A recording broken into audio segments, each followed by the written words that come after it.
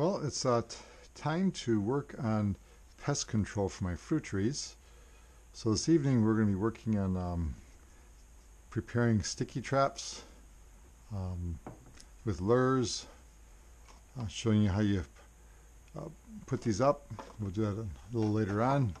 I met with a professional fruit tree grower. We are in an area where we have apple orchards nearby, a couple miles from our house.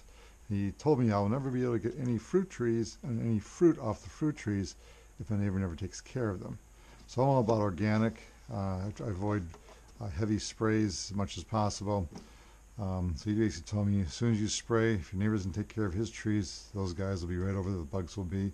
And if you ever done fruit trees, it's quite a challenge to keep the different moths and apple maggots off the trees. There's a whole life cycle to them. So we're not going to get into that tonight, but basically what I'm going to do tonight is I've developed a line of defense where I've got these traps here. I'll show you how I prepare these. And there are a whole case full of these types here, and then also a bunch more of these little green guys that get hung up in the trees. So the first one is called Lad Apple Maggot Fly Trap and Lure. And the idea of this trap is that the female apple maggot gets attracted to the trap. This gets hung in the fruit tree. We put a sticky solution on it, which I'll be doing in a minute, showing how that's done. And then we also put a lure, which is this guy right here, gets hung on the tree, on the trap, and gets hung near the tree to attract the bugs to the trap. They get stuck, they can't leave, and that takes care of the problems of these little flies laying eggs in your apples, and you get that little brown tunneling through the apple because the larva is inside trying to eat the apple, and then it gets outside and lays more flies out and lays more eggs. The whole life cycle goes over and over again. So I'm not a biologist, but that's the simplicity of it. So we're going to start by first putting on a little, I made these little hooks, which basically are some paper clips on some nylon string, and I'll stick this around here so that way it keeps, it'll be easy to replace these things later on, because I found that you can't keep them up all summer long. I mean, you do, but you do need to take care of the problem of the extra, it gets sticky, all full of bugs, so you have to be able to switch this out a little bit and put some new sticky stuff on it, change the lures. So I figure, hey, I'll put a little paper clip on there, stick them on there, and this is going to hang up on either in the tree or my situation, because my neighbor is like literally 50 feet from my trees to his trees, even less than that. I'm going to put a whole line of defense of these guys up, put one every 10 feet. I read that you can do that with these here, and we did last year. We got quite a bit of fruit. And so where do you get these traps?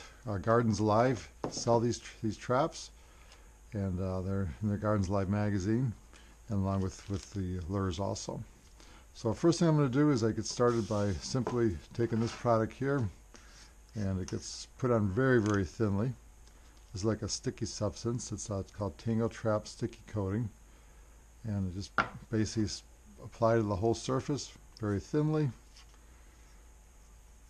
And a little time consuming, but this sticky substance will probably last up to probably about half the summer.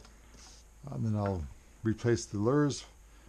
I come around June and put some more of the stuff on here, and that really worked well last year, and we'll do the same again this year.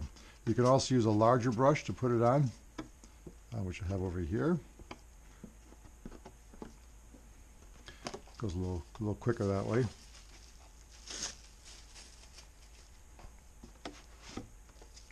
It doesn't have to be very thick at all, just enough to coat it, so that when the fly lands on it, he gets stuck, and that's it.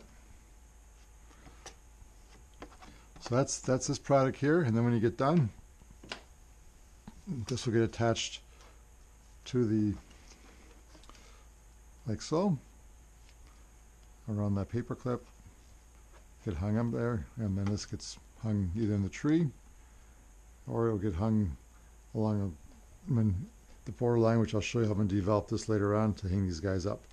So another product that we do is, these are for cowling moths, which is another thing that attacks your fruit trees. Attacks your pears, your plums, peaches, and cherries. And actually, same thing with this product here too. The maggots also like to attack the cherry trees and the plum trees, so we use it for that around that area too. But this is another one. These are the cowling moths, and you can also get these from Garden Live. I'm sure there are other companies out there probably also carry the similar product. These do come pre-stuck, and then you basically put the apple as a different trap to trap these kind of cowling moths, and it's an apple pest trap. And this little guy here gets stuck right down inside the bottom there. I don't know if you can see that or not. Just stick it down the bottom, or you can hang it up inside here. I usually just stick it up inside, let it hang in there. And this will lure, and then they go for that and get stuck. So I do use this product here on the ones that need to be reapplied. They do get old and sticky, so I scrape off the old sticky stuff, and you just put on the new stuff in there, and then stick the little lures up there, and you're good to go for another season. They last a couple, I'll probably get these things, guys, last me probably about 3 years, seasons out of them. These last indefinitely because they're plastic and they're pretty rigid, resilient, and I haven't lost one yet. So that's what we're going to do tonight, and we'll work on getting these guys all coated. I don't know if I get them all done tonight. Got quite a few here, but we'll get started on that, and then later on this weekend I'll be putting them outside. I'll come back and show you as far as hanging them in the trees and how to place them properly so we can keep the bugs and back from the fruit and get some nice fruit come this fall.